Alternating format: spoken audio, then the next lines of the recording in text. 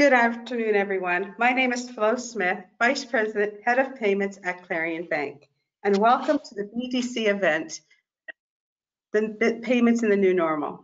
On behalf of Clarien teams, we'd like to thank BDC for inviting us to host this event and hope that you will find this session informative and inspiring. Today, we'll discuss the accelerated digitalization of payments, navigating your e-commerce journey, and how you, a business owner, can protect your cardholders' information and as well as yours. Joining us today from Clarien is Mr. Andrew Cassidy, our Vice President, Head of Commercial Banking, who will discuss our noble purpose and how he and his teams are navigating businesses how he and his teams are assisting businesses navigating their commercial needs and requirements. Mr. Ricardo Mello, our Cyber Risk Operations Manager, will discuss global security concerns and data security best practices. We are also joined by our valued commercial banking clients, Ms. Tamara Richardson, Vice President of Sales and Operations at People's Pharmacy, as well as Mr. Carl Vincent, Proprietor of Drop It Delivery. The last half hour will be an interactive session that will be open to attendees to ask questions to Clarien teams, as well as to our guests, Tamara and Carl. Our first panelist is Mr. Andrew Cassidy, our Head of Commercial Banking, who will discuss how he and his teams are assisting business entities to navigate their financial future. Thank you, Andrew. Thanks, Flo, and thanks again to Tammy and Carl and everyone listening today for taking the time out of your schedule to hear what we have to say.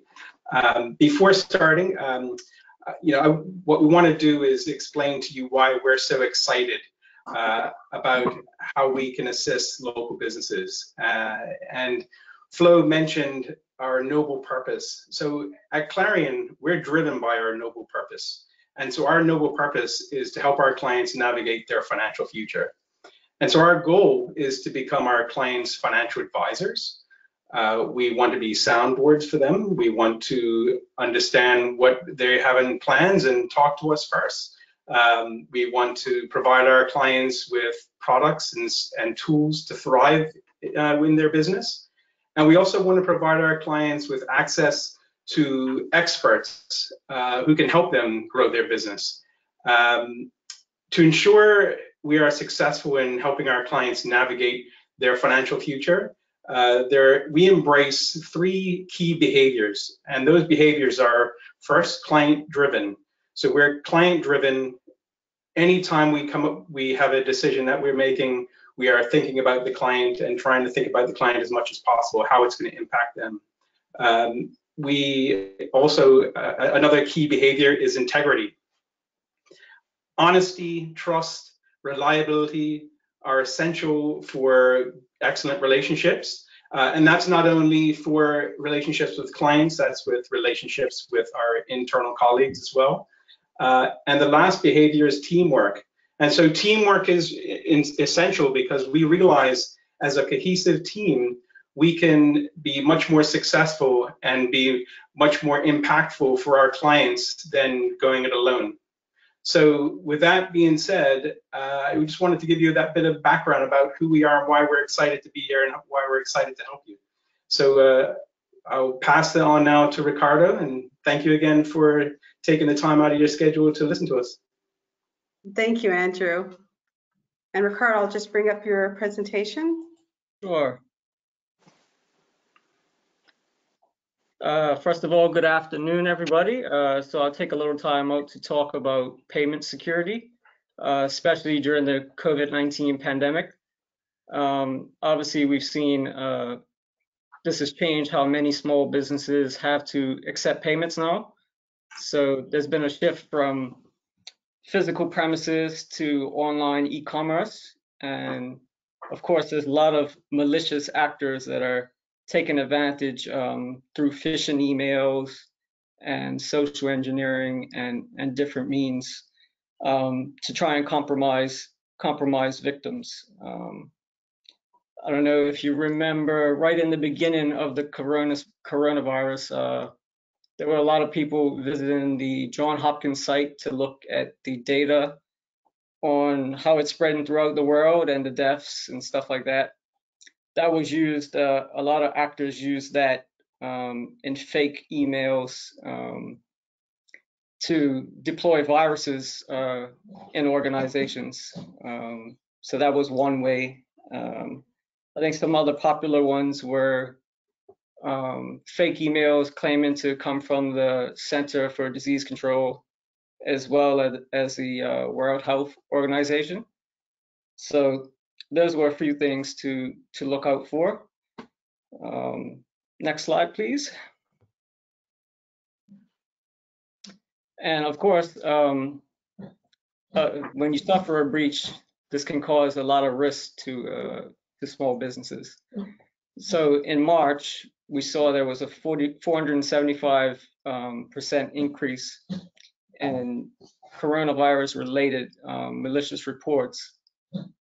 So, and even in the beginning of the pandemic, there was a huge rise as well. So 41% of small businesses that suffered a breach paid more than $50,000 to recover. It's quite an expensive cost, and that's just in recovery. I mean, it could also result in fines from PCI if they decided you didn't take the proper steps and proper precautions to protect customers' data.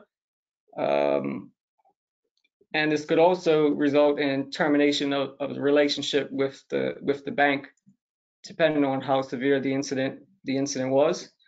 And of course, something else that's kind of hard to measure is reputational damage. So 29% of consumers surveyed said they would never again use a small business that suffered a data breach. So that means you can lose a large amount of your customer base, which will end up costing a lot of revenue. Next slide, please. So here's some tips on what you can do to protect customer data and protect the resources you use to deliver e-commerce to people, as well as your local payment systems in your stores. So you want to reduce where payment card data can be found. You don't want to store card data at all if you don't have to. Of course, merchants are offering curbside pickup and accepting telephone payments. So you don't want to write down the credit card info if you can avoid it, rather than just entering it in the terminal right at the time while you're speaking to the customer. I mean, if you can't process it at that time, I would say if you do write it down, make sure you shred the document immediately afterwards. You don't want to leave any traces of that around, because one of the ways criminals can get things is called dumpster diving. So even if you throw something away in the trash, it may not go on too much in Bermuda, to be honest with you, but that is a way that people can find out information on you. Tip 2, use strong passwords. So you want to change the default passwords of your systems. A lot of hardware is often set up, I wouldn't say misconfigured, or security is overlooked. So they'll use the default admin password to get in. And of course, attackers know this is published online. So if you use like a certain brand of router, and you want to know what the default admin password is, it's easily accessible online. So that's a big no-no. You definitely want to change it and use a strong password. You want to, a lot of people don't think they can use spaces in passwords. So the recommendation is to use a passphrase nowadays. So like a line from a movie or something, you can even put spaces in it, capitalize the first letter of each word, the last letter of each word, and then add a number and a special character. And that's probably one of the most secure passwords you can come up with. So yeah, those are some password tips. And of course, you don't want to. A lot of people also are careless. They say, "Oh, I can't remember my password, so I have a password spreadsheet on their computer or something," or they keep it in the notes on their email. So if you can't remember your passwords, and this is something I use regularly because I have probably over 150 passwords, is a password manager. Many of you would maybe have heard of 1Password or LastPass. Those are the two most popular ones. They also have an app on your phone that you can use. And it allows you to access it from your web browser, so you don't even have to remember passwords. It will generate a password for you, a strong one, and then you basically can just enter it in the web form as soon as you sign in using your master password. So that's what I would recommend there also. And then you also want to keep software patched and up to date. So a vulnerability is a weakness in the system that an attacker will look to exploit. So if there aren't many vulnerabilities, there aren't many ways for the attacker to exploit anything.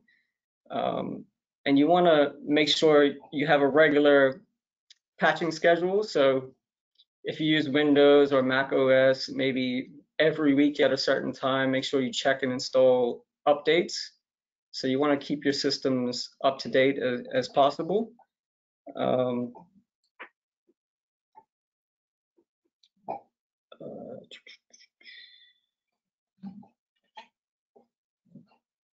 Vulnerability scans also.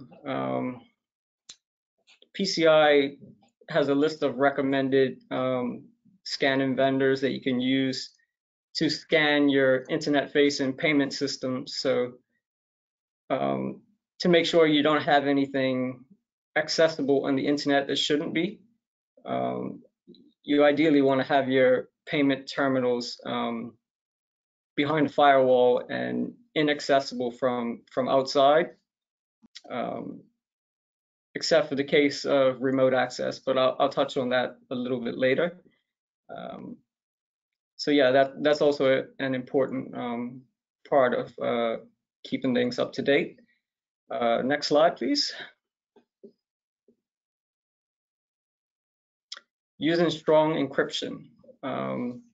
If you use vendors that are known and that are PCI compliant, then they would definitely use strong encryption. So this is used to protect the data as it transmits over the card network, whether it's locally using a card processing machine or online using a shopping cart or a payment gateway. It's a good idea to ask questions for vendors. So whether the encryption uses point-to-point encryption, which is basically end-to-end, and make sure they're on the PCI's list of validated solutions. And also, just to go a little bit into point-to-point, a lot of the older websites used to use what's called SSL, is a secure sockets layer, and that's no longer being approved because it's not secure anymore.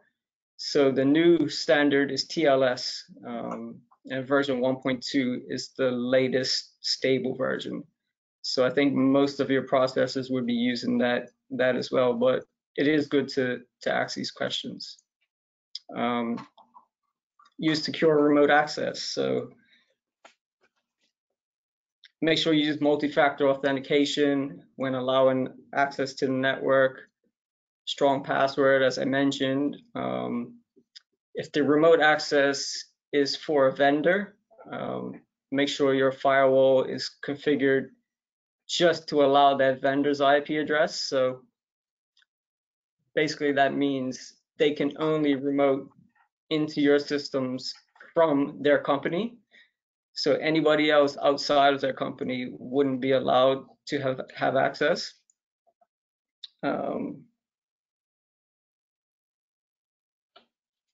And yeah, you basically, yeah, I mentioned you limit that through firewalls, you use strong credentials. You want to ensure that firewalls are configured properly.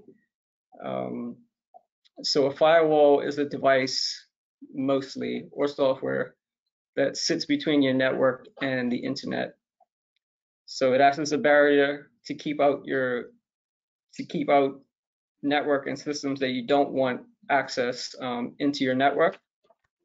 So sometimes they are complex, and I know some people are tech savvy, but I don't recommend you trying to configure that yourself. I know small businesses have limited resources and a lot don't have a full IT person, but it's best to get one of the IT consultant companies to make sure they do it right for you, because that is a vital step, because a misconfiguration could, you know, allow access easily to your network. Next slide, please. So yes, think before you click. Sure, we've all heard of phishing and social engineering, but I'll just give a brief description. So phishing is when a malicious actor sends an email to you, usually claiming to be someone else, or trying to fake somebody's email address. And it usually contains a link to try and get you to take an action. One of the popular ones is recently during the pandemic, when Microsoft Teams was made available free for 6 months.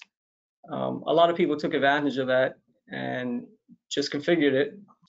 Of course, they didn't set up multi-factor authentication. So what that means is somebody, an actor would send an email, a phishing email, with a link that looked like Microsoft Office 365 login. It would have some background to it, like, oh, you need to update your password. The link will redirect you to a fake site. You would put in your real credentials. It would capture those credentials. Then the attacker has your login and password.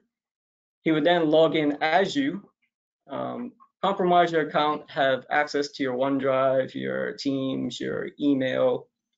So then that's what's known as business email compromise. So now the phishing emails are going to come from people you actually know. So they get through mail filters very easily, because the persons are often on permitted lists, or they're allowed because they're known. So that's one of the big things that went on during the pandemic, and still going on right now.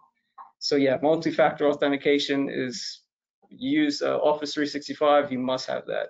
I've seen it in Bermuda a lot recently.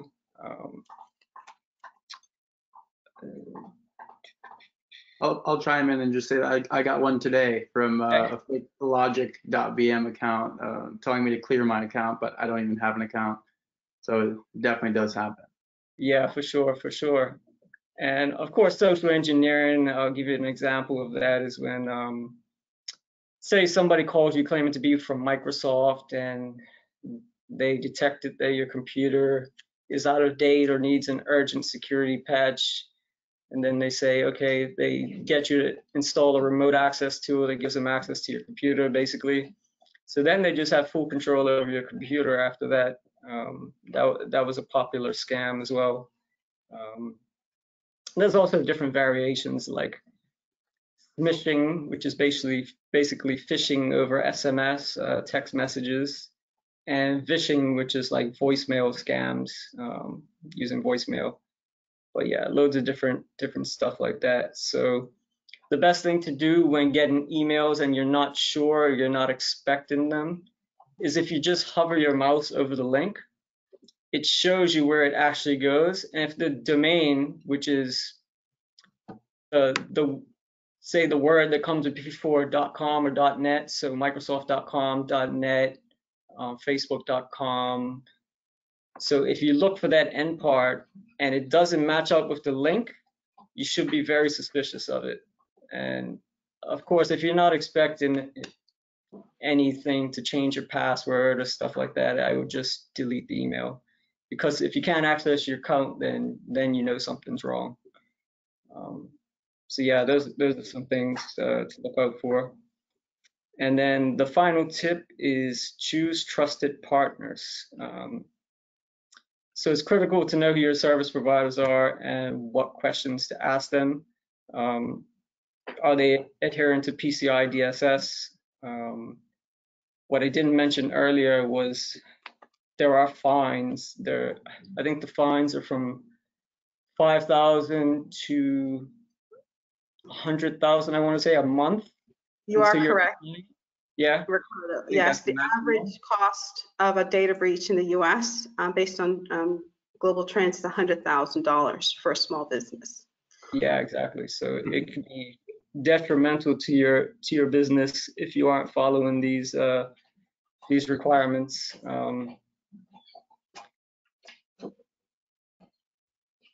So yeah, that's another important thing, PCI DSS, and there's 12 things that you need to adhere to when it comes to PCI. Let me see if I could just list those. I think I've covered most of them in this webinar. So the first requirement is install and maintain a firewall configuration to protect cardholder data. Do not use vendor supplied defaults for system passwords and other security parameters. Protect stored cardholder data. Encrypt transmission of cardholder data across open public networks. Protect all systems against malware and regularly update antivirus software programs. Develop and maintain secure systems and applications. Restrict access to cardholder data by business need to know. Identify and authenticate access to system components. Restrict physical access to cardholder data. Track and monitor all access to network resources and cardholder data. Regularly test security systems and processes. And the final one is maintain a policy that addresses information security for all personnel.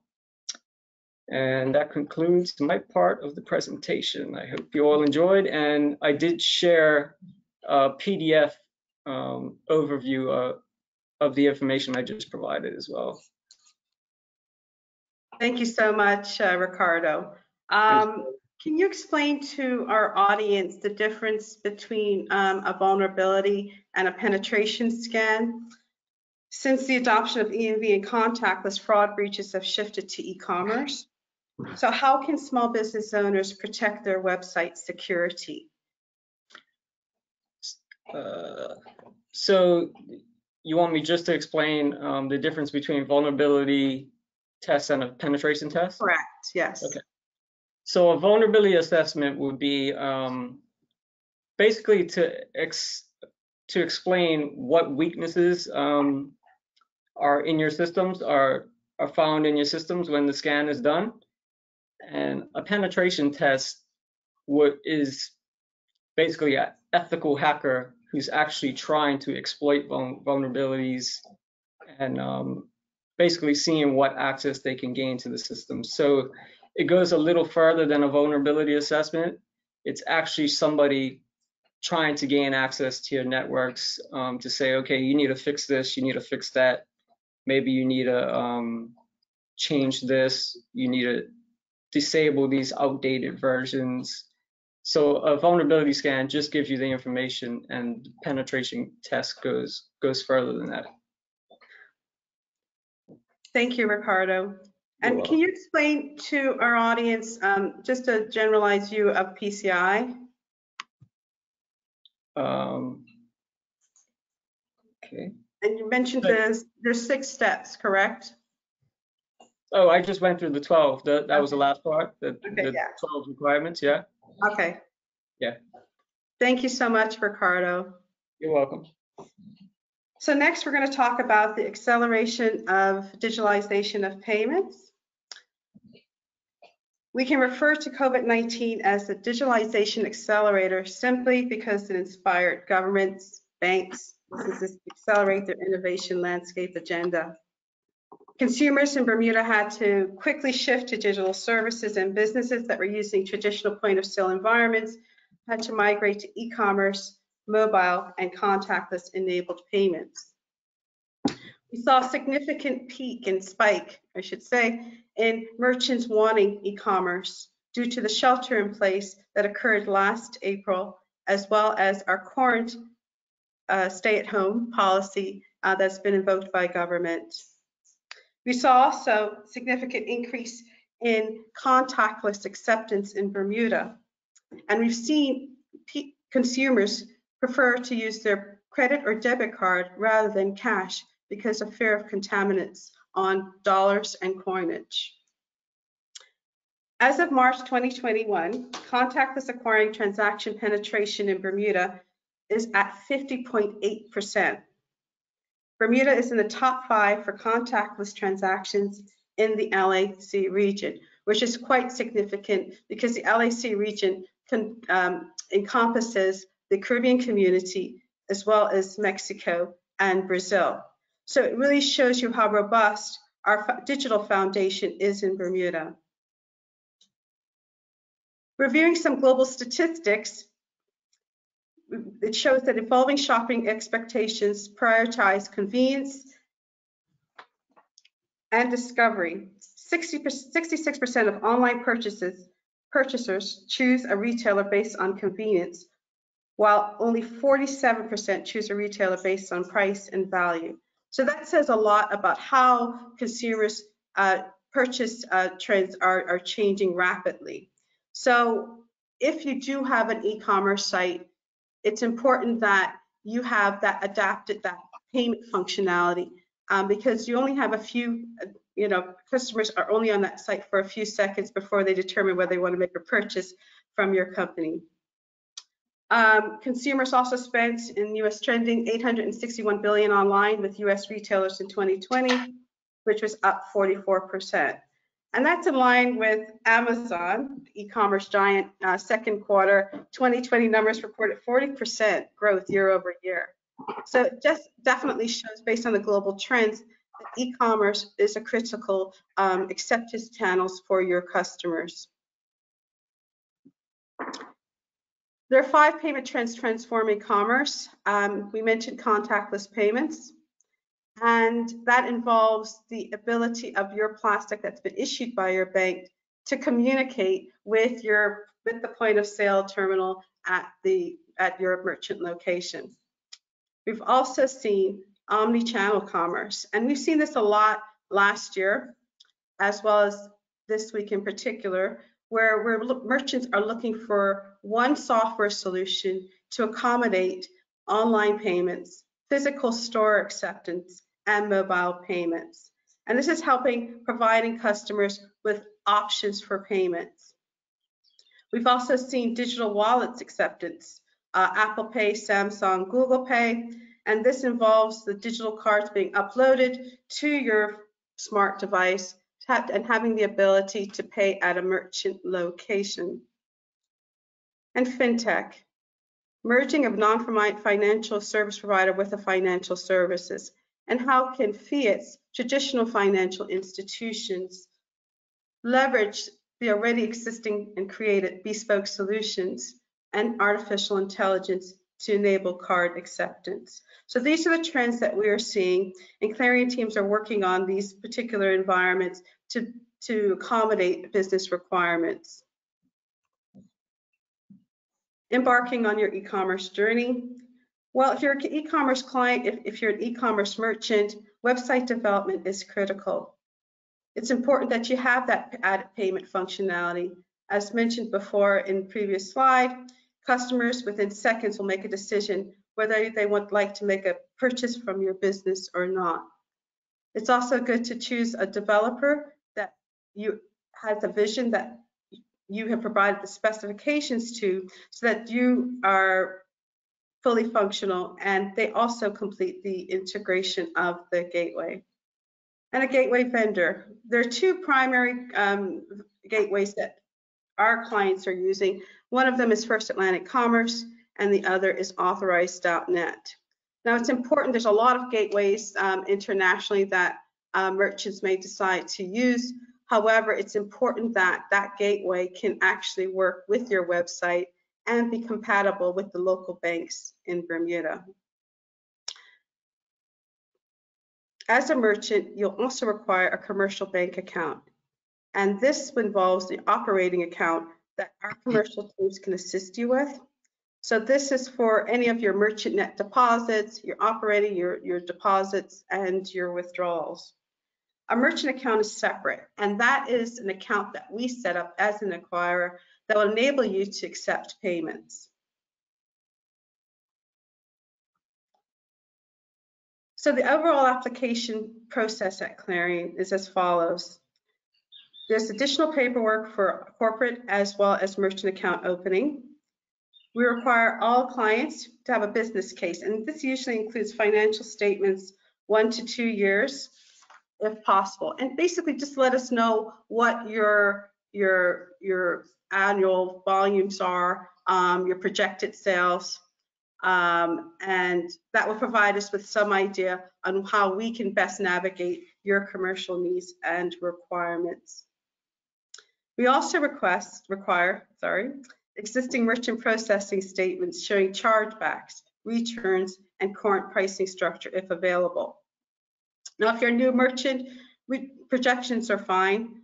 We just need to know some idea on how we can provide you with a competitive and comprehensive pricing schedule. Determine anticipated volume by reviewing previous monthly history, and that's any transactions that have been processed through your payment channel. Last but not least, we have our website terms and conditions. As you're an e-commerce client, you do not have a brick and mortar, so it's important that you not only outline your privacy or property terms and conditions, but also what your sales or refund policies are, whether your products are going to have to be shipped to Bermuda and then delivered to your customers. So the terms and conditions are extremely important. For merchant pricing, at Clarien, we'll require an average ticket of each product or service, annual MasterCard, Visa, and American Express volumes if you're an existing operating entity. Now, if you're a new entity, of course, they'll be based on estimates and your projections that are outlined in the business case. Another information that's required is customer segments, whether most of your customers are corporate, premier, or standard. This is key because when we price you, we have to take that into consideration as well. Whether your clients are international versus domestic, are your customers mostly international or locally based? And of course, what type of payment solution are you using? POS, e-commerce, or both. For pricing, I just wanted to provide just a recap of how we actually price it. And we get a lot of questions from business owners to say, do we really need to have the additional payment solution? And I say you cannot afford not to have a solution. And the breakdown just encompasses the bank fees, estimated bank fees based on an average ticket of 100. So we have bank charges, we could take an average of 3.75% plus additional 10 cents per transaction. So if you take that $100, your net deposit will be $96.15. This excludes any setup and monthly support fees, as well as the gateway charges that your vendor will assess.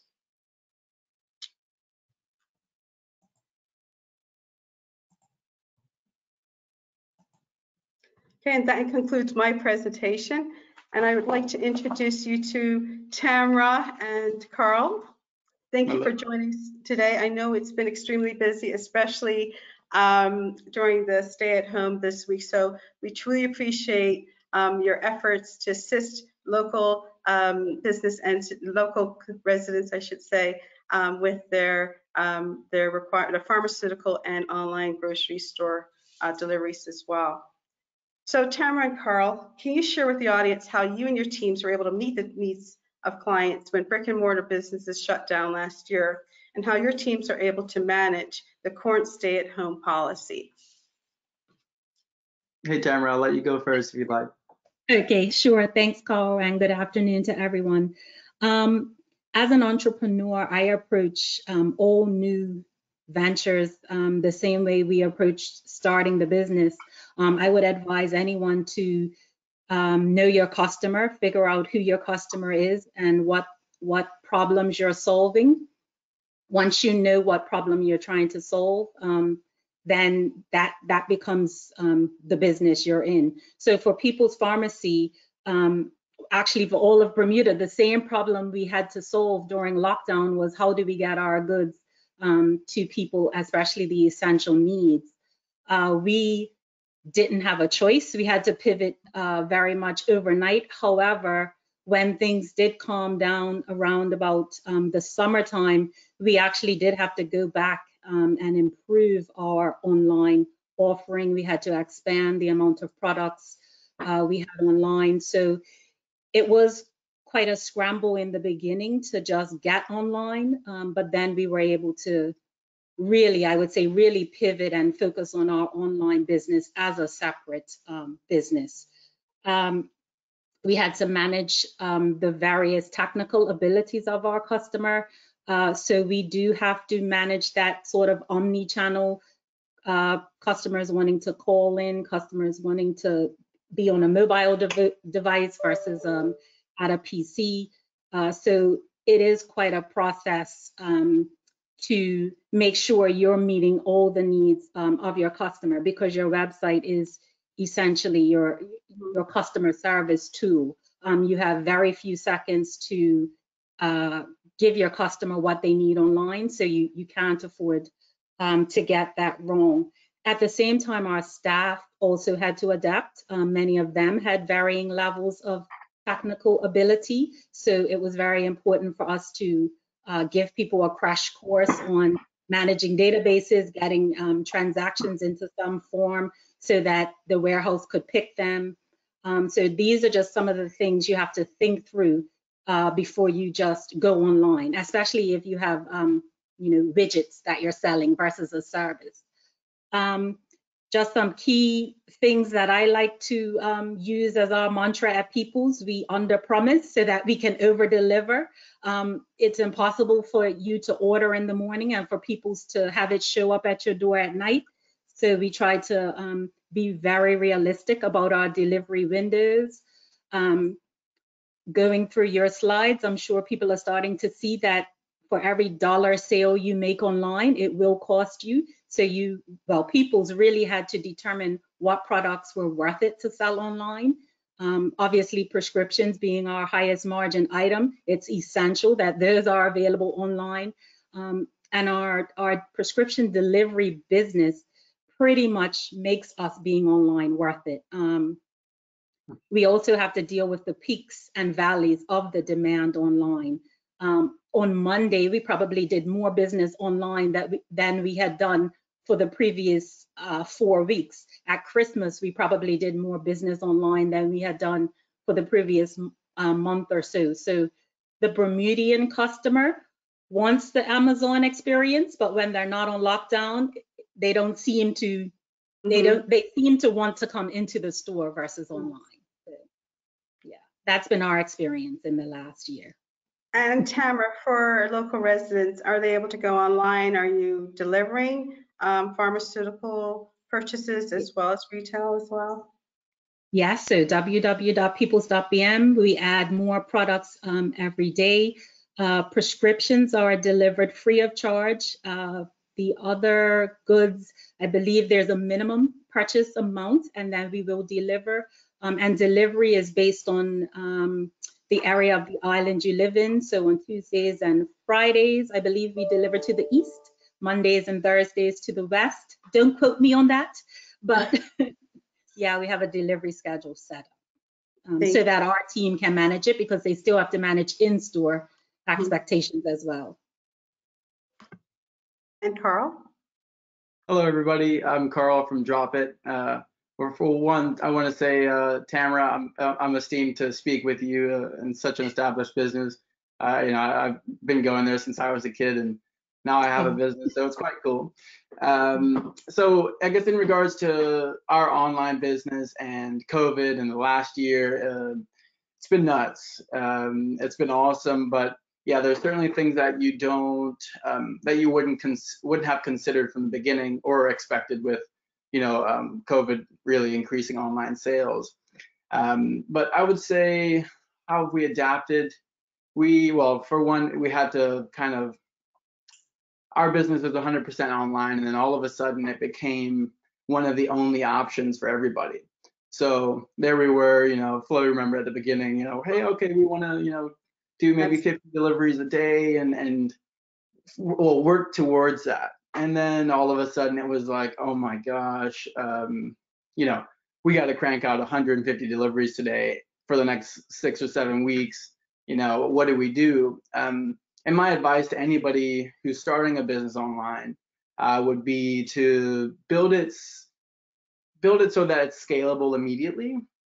Because we ran into the problem where, like I said, we were expecting, maybe 50 orders a day, and then all of a sudden we needed to do 150, which means our site needs to be 3 times as fast and hold 3 times as many people, and the site was crashing and all that sort of stuff, just because we weren't prepared or the environment wasn't prepared to scale as necessary. And then in regards to staffing and quality control and all that, it's a continuous challenge.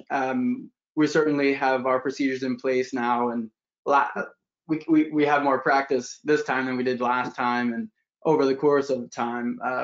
But yeah, and in regards to with the banking partners, there was Clarien, so we bank Clarien personally and with the business. And during those times where we were like, oh my gosh, we need to, we need to speak with the bank because we need a little help here or there. And Flo and Andrew and Connor, the rest of the team were most of the time willing to help us. No, I'm kidding. All the time they're willing to help, and yeah, we're very thankful for that. But the journey continues. We wouldn't have expected a year almost exactly to be in the same sort of lockdown situation, which we are, and I guess we're somewhat ready this time. And Carl, Dropit is purely e-commerce. At the beginning of your business journey, did you just look at the e-commerce versus app opportunity? And what factors did you take into consideration to just be an e-commerce site? Yeah, so this was a big question from the beginning. Build an app, build a website. You don't do one or the other. Some people can do both. It depends on what the financial situation is like at the beginning. But with a website, we found that we could be a bit more experimental and go live sooner than we could if we had built an app. And because we were kind of experimenting the whole way through the build and still are, with a website, I can click submit on my change today or right now and see it live on my website a couple minutes later. Where with an app, it's a bit more of a process and a bit more it uses a bit more resources. Yeah. I don't know if I answered all the questions then, sorry. You did. Can you share your corporate and merchant account setup experience and journey with Clarien teams? Yeah, certainly. Start with Carl. Sure, sorry, Tamara. Then Tamara. Let's see. So I've always had a personal account with Clarien. I also had one with another bank, and then going to start the business, you kind of put your feelers out there, and whoever gets back to you first is kind of who gets your attention. Especially in this day and age where it seems to be quite the difference in response times. So long story short, we connected with Connor, and I think Clarien was also hosting an in-person event that may have been similar to this, that we went to and got to shake hands and see smiling faces. And yeah, then we started our commercial banking experience from then. It was quite cool actually. Connor delivered the banking application to our office at the BDC because we were supposed to meet and we forgot. Long story short, he just was, yeah, kind enough to bring the papers and got the process started. It was quick and sweet, and yeah, here we are. And Tamara. Yeah, I would definitely say that because of the size of Peoples, we definitely rely on trusted experts, and Clarien was our trusted expert when it came to getting us started. We had looked into the online merchant setup prior to COVID because of our hospital business. So we did sort of have a head start in that respect.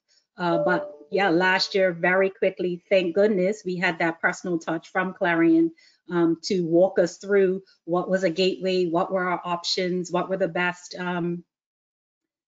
best choice, because literally overnight we had to go online. So I definitely have a huge team who would probably be better able to answer. So for a business that's a team of one, I can definitely say Clarien would be an excellent partner because, like Carl said, they do answer the phone when you call. Yeah, agreed. And I know how to find Andrew no matter what's going wrong. And when starting and managing, important things to consider first when starting a business and specifically setting up an online presence. So what are those considerations when you're starting an e-commerce entity?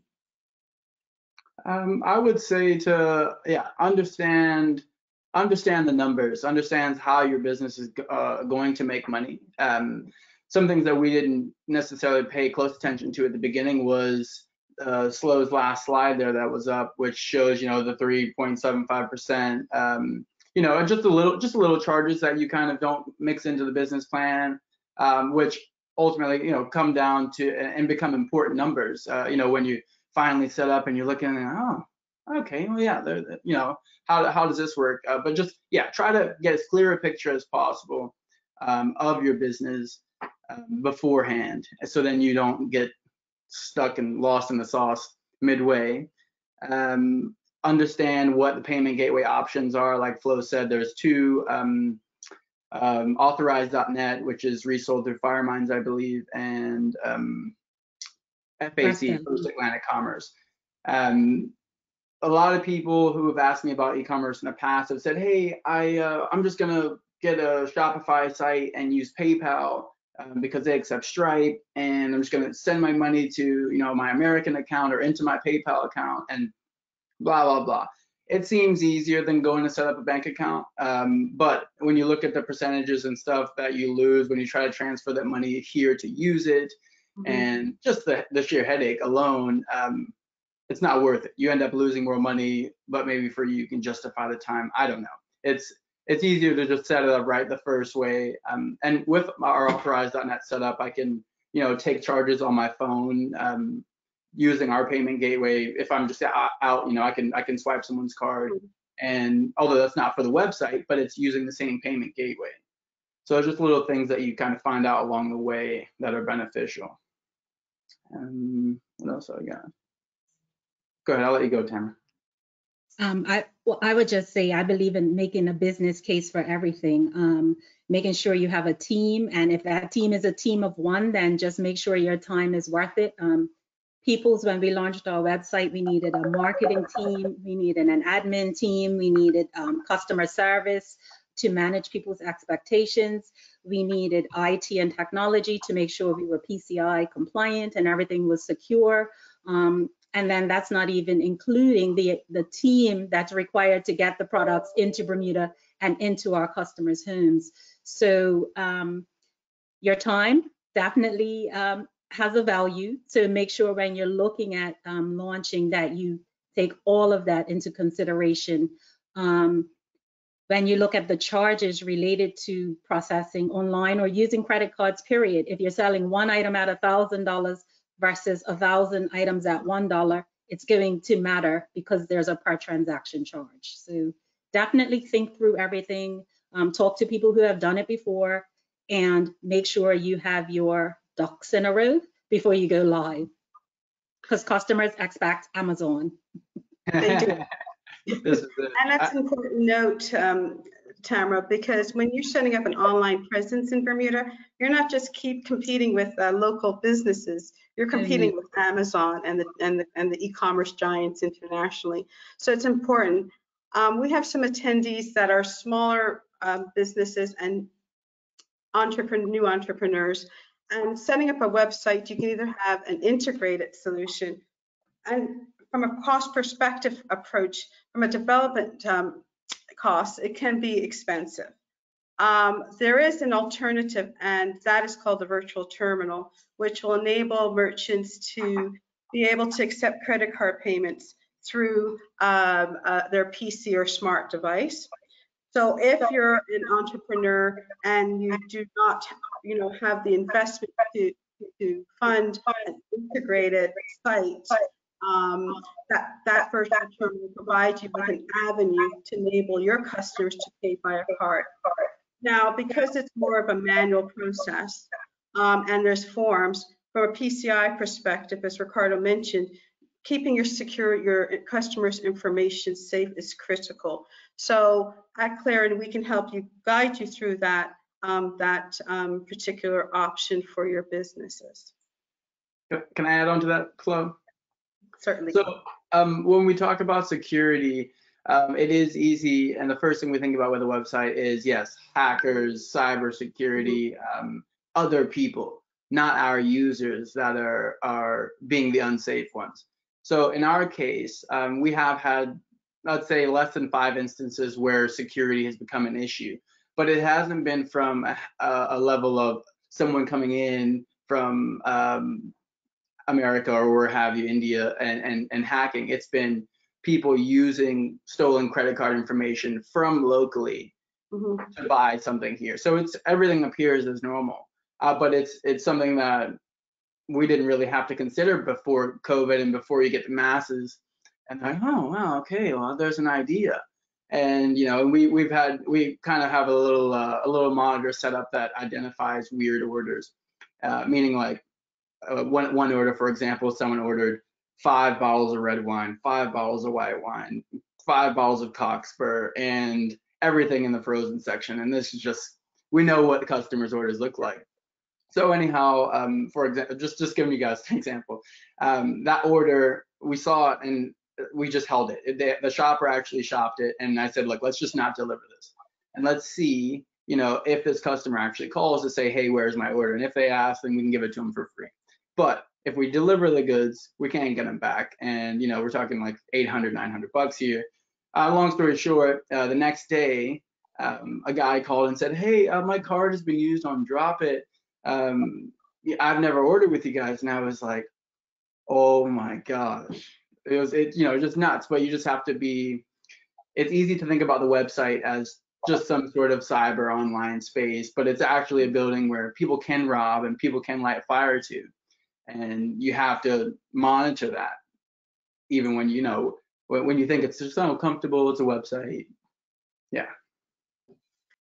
And to add to Carl's comments, from a perspective of chargebacks, customers can charge back for many reasons, and the terms and conditions on your website are absolutely critical, because in the event that a cardholder does initiate a dispute with their issuer, Clarien will have to provide MasterCard and Visa with that information that you provide. So, information about secure terms and conditions. Did your customers have an option to agree to terms and conditions? I know, Carl, your website has that before I can even pay for groceries.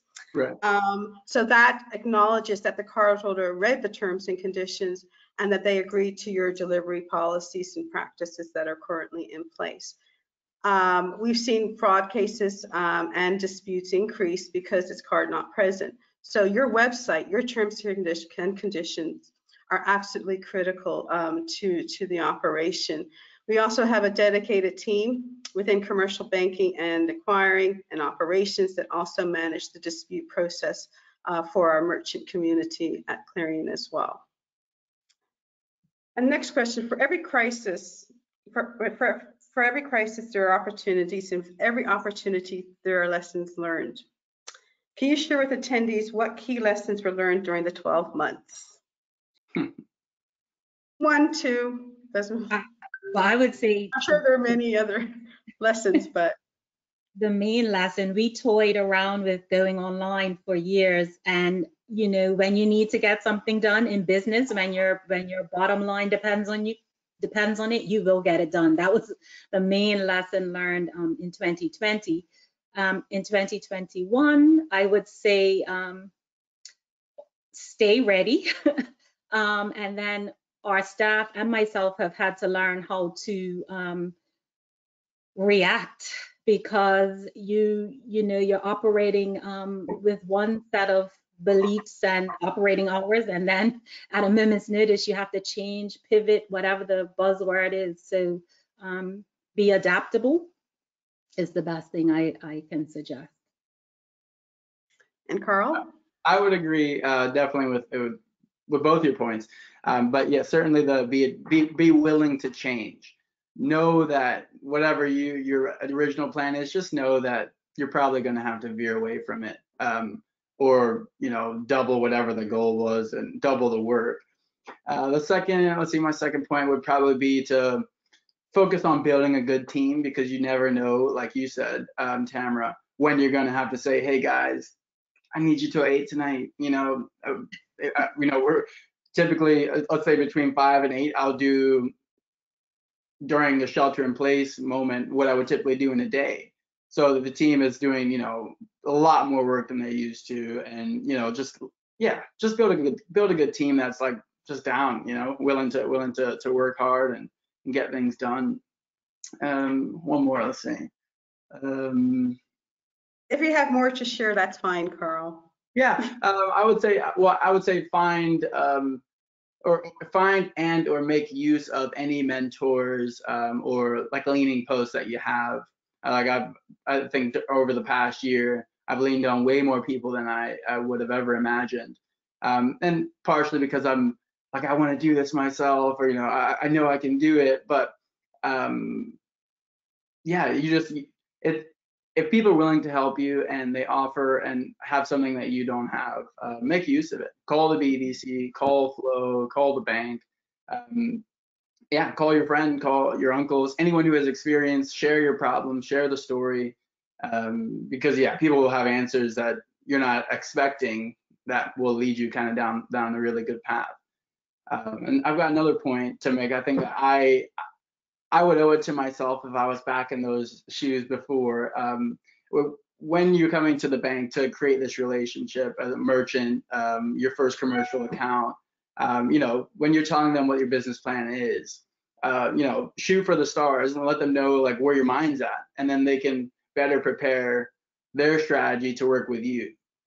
Because otherwise you go in there and say, yeah, I'm just going to open a little small this, then they're going to just kind of give you a little small bit of time. And you know, it's all relative to whatever your goals are, and just know that as you grow, your negotiating relationship with the bank or with any of your partners grows as well. So ask when you want something, you know, have those conversations, because you only wish you had them sooner. Well, thank you both for your advice. I would like to open up to the audience if you have any questions for the Clarien teams or our invited guests or Carl. I see one there from me. I don't know if you want me to take that. Sure.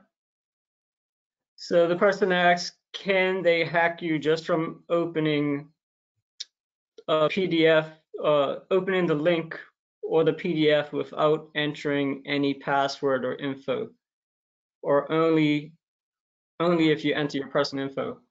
So what I spoke before was a specific example of what's known as credential compromise. So, you know, creating the fake site, whether it be your bank, Office 365, and then using that link to redirect and steal your credentials. But there's many other ways hackers can deliver malicious documents through phishing. Sometimes they're Excel spreadsheets which have macros in them, which are little mini programs that can run in the background and try to exploit any vulnerabilities that your system might have. PDFs as well. I mean, some of them are set up to target Adobe vulnerabilities. So Of course, Adobe is the most popular PDF reader, so they may have some code in the PDF that exploits an Adobe vulnerability as well. And there's loads of other different ways to do it as well. So there's not just one way that you can get compromised. But like I said, it's important to look at the warning signs. So are you expecting this email? Look at the display name of the email. It may say Microsoft Office 365, but what's the actual email address? Is it from Microsoft.com or one of the Microsoft domains? A lot of them just change the display name just to trick you into thinking it's real. As I mentioned before, hover over the links to see if that domain that right before the .com matches the email address. That's another red flag. Bad spelling. Obviously, a lot of these attacks come from other countries, and they use Google Translate, which is not always, accurate. So misspellings, not proper English, especially if they're coming from claiming to come from established businesses. And there's loads of spelling mistakes and grammatical errors. That's another thing to look out for. So I would say just be on the side of caution. And just to mention, there are a couple things you could do to check links. So one of the tools I use all the time in my job is called Virus Total. So if you search online for Virus Total, what you can do is just highlight the link, don't click on it, highlight it, and then paste it into Virus Total. It will run a scan using a whole bunch of different scanners, and then it will tell you if it's been reported as phishing or there's anything malicious on the other end of the link. You can also do that with files as well. So again, don't open the file.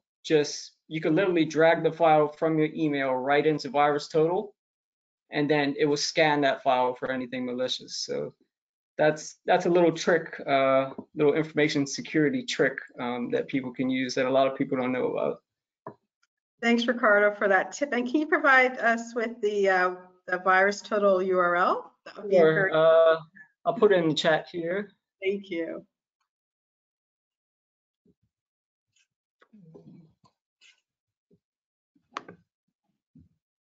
I used your little hover over the link trick on that email just now, and yeah, it's totally wrong.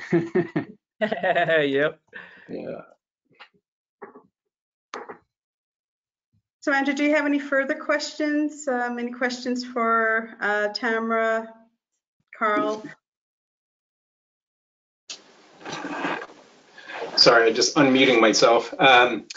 No, this has been a really interesting conversation, and I think it's definitely timely. As we have an aspiration to be a digital bank of choice, and I think we certainly appreciate the kind words that both Tammy and Carl mentioned. It isn't always easy sometimes having to navigate a client's financial future, but we try and do the best we can, and we're interested in hearing more from anyone else who's looking to that journey to go, electronic e-commerce, or even setting up accounts with Clarien. And again, so I thank Carl, I thank Tammy, I definitely thank Flo, Ricardo, and everyone listening. So thank you for your time. Thanks, Andrew. And the audience, again, if you'd like to just put in your chat your questions, comments to either Clarien teams or Tamara or Carl. I've got one more point I could make. Thank you, Carl. Where's my? Okay, so yeah, one other big part of creating a business online is you automatically think that you're providing convenience immediately, and it's so much better than going into the store. And although it may be convenient, most times convenience, what we've learned, never ends. So whether you're 20 clicks away from having that shampoo or groceries at your door, if you can make it 10 clicks, make it 10 clicks. If you can make it 5 or 1, because people, you know, we sit and watch like maybe like once or twice a month, we can watch a user's just the patterns of how they shop. And then you're like, oh man, why does, you know, I didn't know someone would click that button 5 times, you know, don't they just know they can do this? But, you know, we know the site, and you as the builder of the business will know your business, but it's important that your business works, like Tamara said earlier, for the customer, you know, and changes to make their experience better and easier and quicker and faster. And that's just going to continue, and, you know, convenience never ends. Yeah, and I would just add the value of marketing. You're going to invest heavily to get online, so you need to make sure you show up where your customers are, that they can find you, that they know they're there.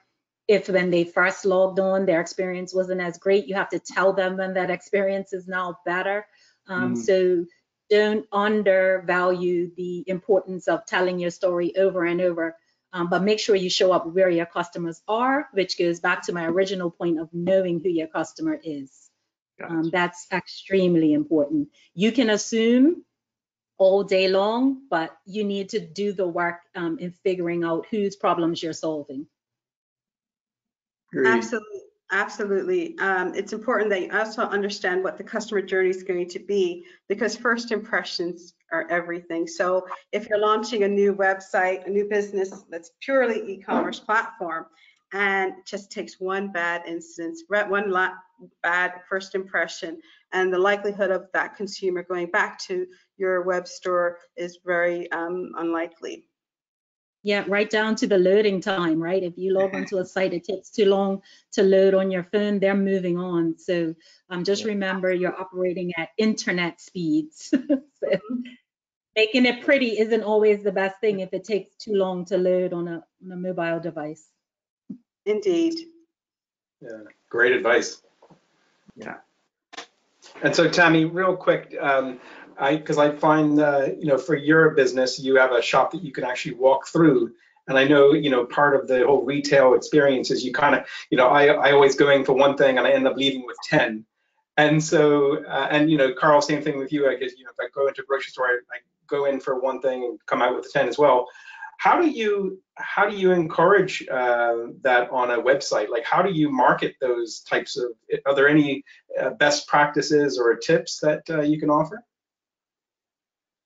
So for us, essentially, when you're buying online, you're buying a personal shopper. Our team contacts the customer before their purchase is closed out. And I would say 70% of the online transactions end up also doing an additional transaction over the phone because there were just other items people need.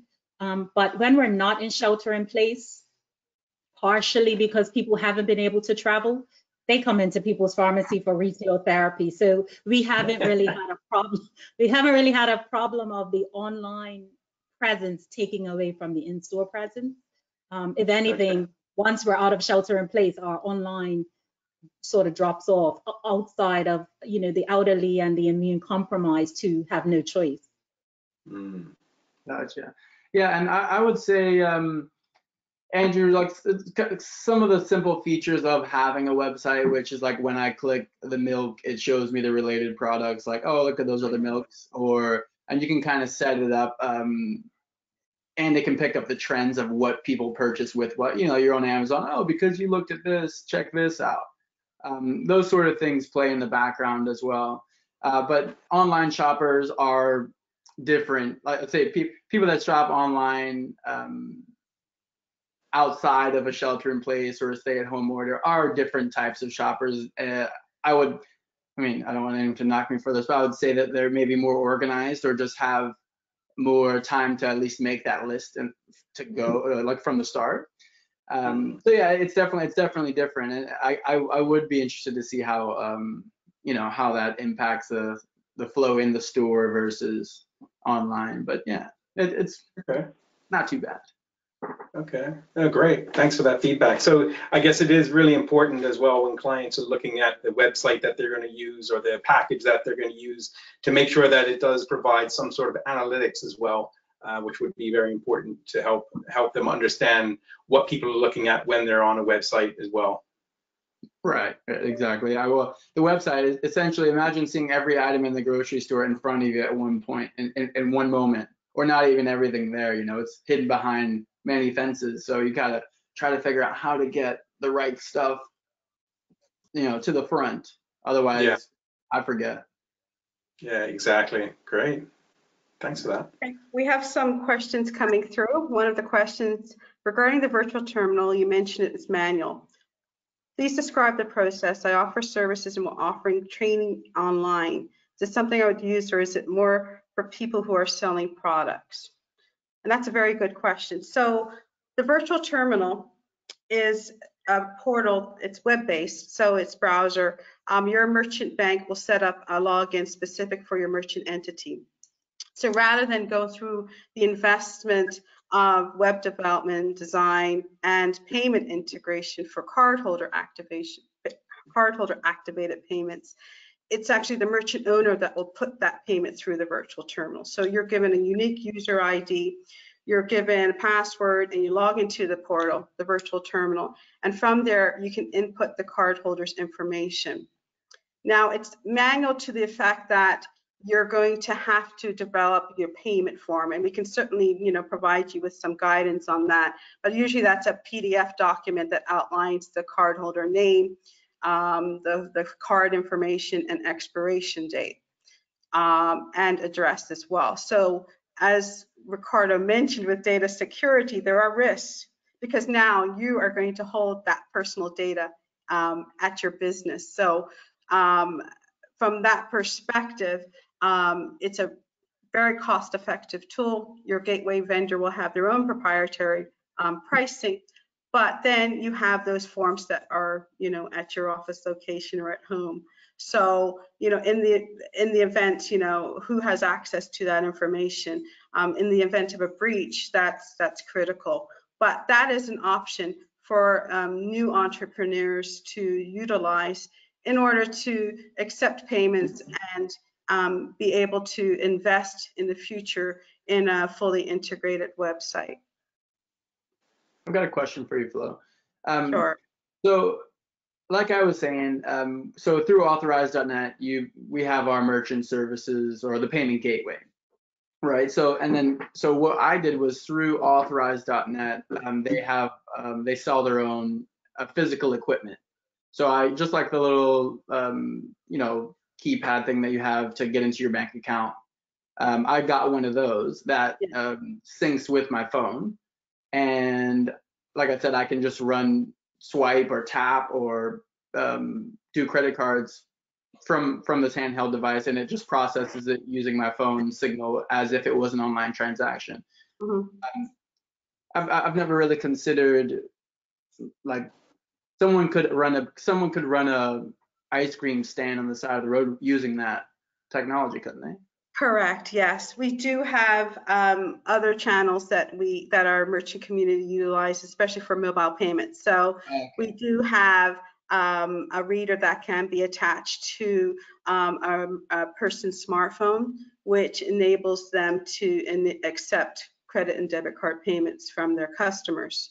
Gotcha. So we set up the merchant account. We have a vendor that we work with in the US.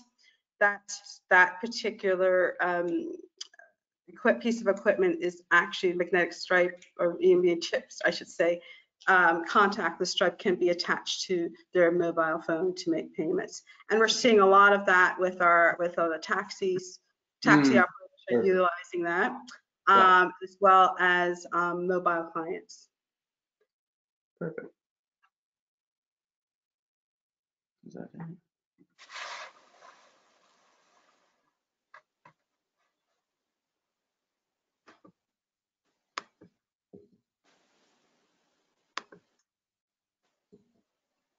So there's one question. Good afternoon. How would I go about setting up authorize.net once I've opened my Clarien merchant account? Okay, that's a good question. We have several resellers in Bermuda that can provide you with authorized.net setup. Again, once the merchant account set up, the gateway application form and pricing is separate and proprietary. We have FireMinds, which Carl mentioned is a reseller. We also have Ms. Simone Bang, who's a web developer, and advanced services as well. So they will assist you with setting up authorized.net. Authorized.net, by the way, is a Visa company. So it's a global company. And rather than going directly to the US head office, we have several reseller agencies in Bermuda that can assist. Yeah, my process was fairly quick. I just called FireMinds. They connected me with their manager of that section of the business, and yeah, I think 24 hours later, you have what you need to flow. Maybe. Absolutely. And also, once the authorized.net merchant account is set up, the web developer that you have decided to use will actually complete the integration, and me and my team will complete the end-to-end testing scopes just to make sure authentication, authorization, and settlement processes meet card association rules and regulations. Of course, you want to, as a merchant, you want to make sure that that sale hits your bank account. So that's where we get involved.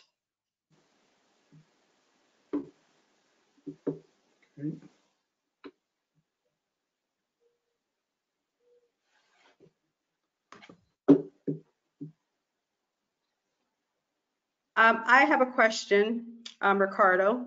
So you mentioned vulnerability scans, and there's one comment from an attendee. It says the most important person on my team is the tech guy. When in doubt, I send to him to verify as well as identify as a spam. It's hard to identify as a spam when looking on my phone. So from a perspective of if you're a business owner and you don't have a dedicated IT team, who can assist in the event of? What are your recommendations for our attendees today? Regarding spam filtering, when you purchase antivirus, some of the antivirus products come with spam filtering as well. So there'll be an add-in or something that goes in your Outlook that could assist with that in filtering your email. Kind of harder to do on a mobile device. I would say if you're checking emails on your mobile and you're not sure about them, I would wait until to go on your computer so you can hover over the link properly. Because even iPhone, I have an iPhone. I don't know how it is on Android, what the experience is, but sometimes you try to hover over a link and end up opening it by mistake if you push too hard on the screen or something like that. So I think it's a lot easier to do the proper checks that I explained before on your PC using Outlook or your email client there.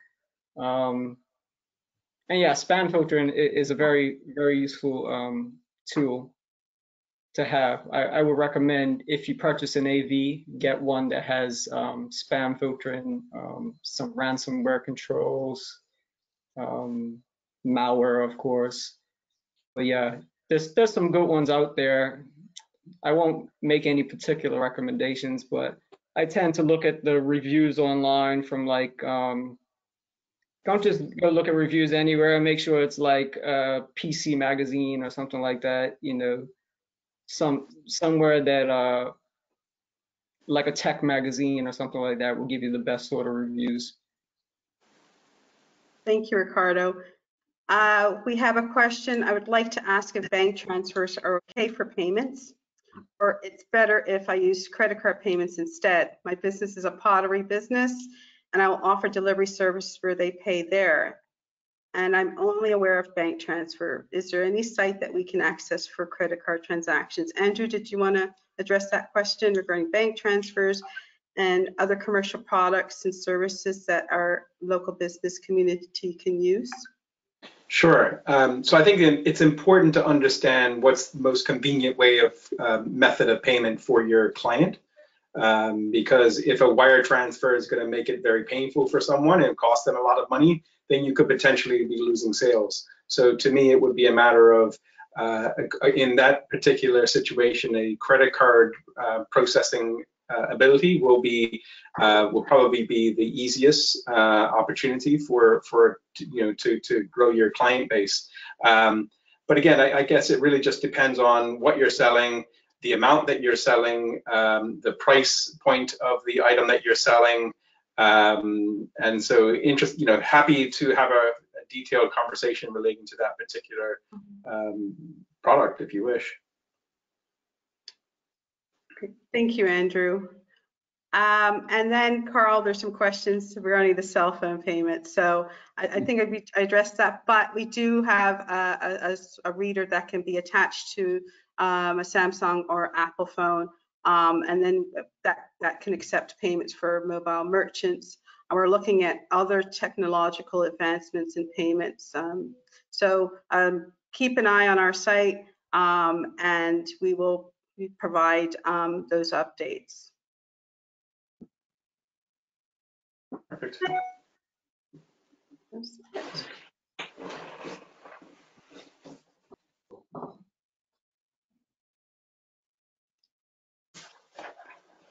We have another question. Are there any other services that Clarien offers for your commercial clients, Andrew? Sure. I mean, there's, we are a full service bank. We do offer deposit accounts, term deposits. We offer corporate credit cards. In fact, our corporate credit cards do offer cash back, so 0.5% cash back on all purchases. So that's a great benefit on the commercial side. We also offer loans and overdrafts. And again, the loans and overdraft tends to get a little more complicated because it is a little more information that is required. But the best thing that you can provide to us when it comes to a loan or an overdraft or some form of credit request is a business plan and financial statements. So that would be financial statements for the last 3 years if they're available, and if not, then financial statements, or sorry, projected cash flow statements for the next 1 to 2 or 3 years, depending on what level of credit someone is looking for. So again, I guess the main message is we are a full service bank, which for the longest time, I know we've been saying that message for the last 2 or 3 years because I think historically Clarien has been thought of as a deposit taking bank and that's it, but absolutely not. We are full service and happy to engage our clients or potential clients to talk about how we can help them in the future. Thank you. And it doesn't look like we have any further questions. This concludes our presentation today on payments in the new normal. And I hope you found this presentation insightful, informative. Thank you so much, Tamara and Carl, for taking the time out of your very busy schedule this week to discuss this particular topic, to provide some guidance and an expertise on how to operate your business under such unprecedented times. If you'd like to learn more about our Clarien products and services, you can visit our website, www.clarienbank.com. Or if you have any further inquiries on how to set up a merchant or a commercial bank account or any other queries, you can email Andrew and his team at commercialbanking@clarienbank.com. If you want to do some retail therapy, purchase some pharmaceutical products, you can always go on PeopleStop.bm and they will deliver, or you can pick up. And we have grocery orders. We have Dropit.bm, correct, Carl?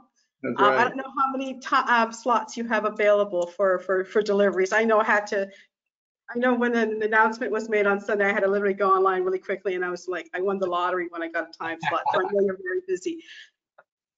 So you can, and you have some availability, or I know it's going to be quite busy within the next week, but clients can go on your site and right away they're given your schedule, right? Yeah. Great. All right. Thanks for having us. Thanks, everyone. Thank you. Thank you very much, guys. Good All right, afternoon. thank you. Appreciate it. Thank you. Bye-bye. Bye.